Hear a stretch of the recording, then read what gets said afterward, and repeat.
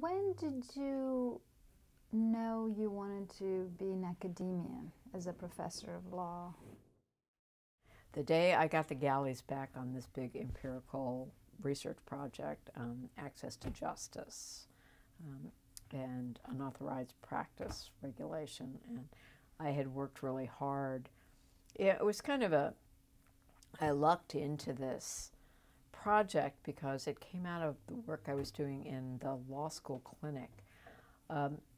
The clinic, Poverty Law Clinic, did intake one morning a month because that's, they didn't have anywhere close to enough lawyers to handle the volume of cases that came in. And in the family law unit, most of the cases were uncontested divorce cases. And so if you were a poor person in New Haven at that time and you didn't show up on that particular morning, you didn't get help with your divorce. And at that point, there were no do-it-yourself options like there are now with forms. And of course, there wasn't the internet, so nothing was available electronically. And you had to go through a lawyer who charged what in today's dollars would be over $1,000 for just filling out these three forms and going to a 5-minute hearing.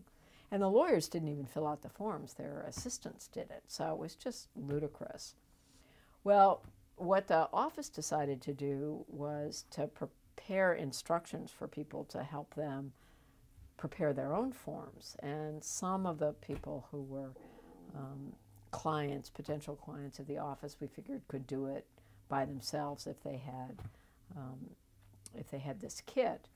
Well, when we were preparing to distribute it, the local bar association found out and told them that if the office put out the kit, they would sue the office for what was called unauthorized practice of law, practicing law without a license.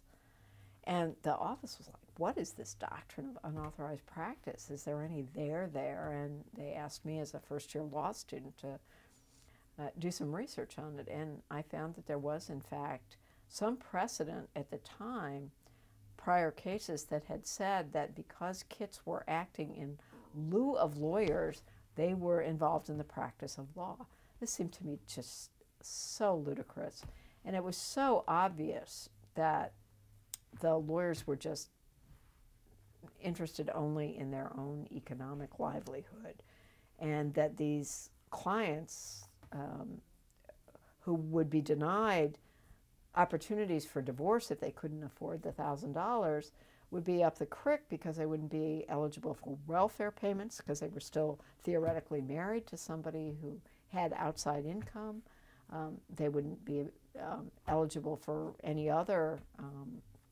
number of other benefits, and also some of them wanted to get remarried. So it just, it was so outrageous. So I spent the next couple of years working with my then partner, now husband, on an empirical research project on this topic. And we got lucky because the local women's organization, the office decided not to put out the kit, but a local Yale women's group, which had seen the same problem, and it was usually women who were left holding the bag, so to speak, with the kids and the absent spouse who needed the divorce.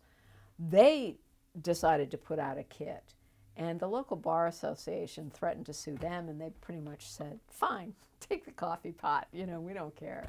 And so the bar association didn't bother. So there were like 100 kit users that I could interview, and we could also see what happened when they filed their papers. And to make a long law review article very short, we ended up finding that most of the people did not, that the kit users didn't make any more errors than the lawyers.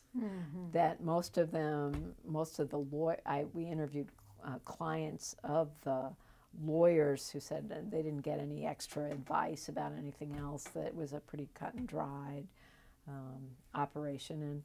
And so we made this long argument with a lot of data to suggest that the bar should just let do-it-yourself divorce kits provide a useful service for people who couldn't afford lawyers. And that law review article won the prizes for best student work at Yale, but what for me was more important is it made me realize I wanted to be an academic and write about these issues.